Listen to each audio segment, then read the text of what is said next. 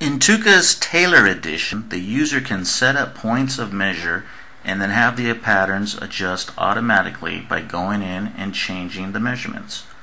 Here I'm changing my front rise measurement, the hip measurement. Notice I'm changing the inseam from 25 to 28 inches, and all the patterns are adjusting automatically. The user can edit these measurements directly from the chart or from an Excel file and import it into the system. Here I have a shirt example, and we go into the chart. I'll change the chest measurement from 36 to 38, the waist from 34 to 35, and I'll change the hem opening to 38 inches.